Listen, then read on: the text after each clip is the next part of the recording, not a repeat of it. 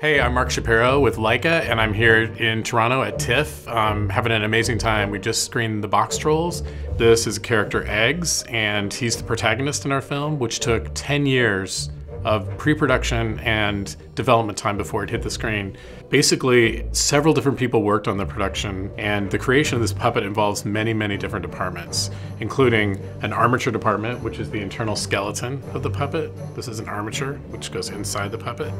And there's also costumes to consider, a hair department that creates his hair. This all has to be animated, and basically we shoot on ones, which means 24 frames per second. So 1 second of animation involves 24 frames, 24 clicks of a camera. And if you can imagine, all these different elements are animatable. In addition to the armature, we have the face that comes off like this. This is a 3D printed face, okay?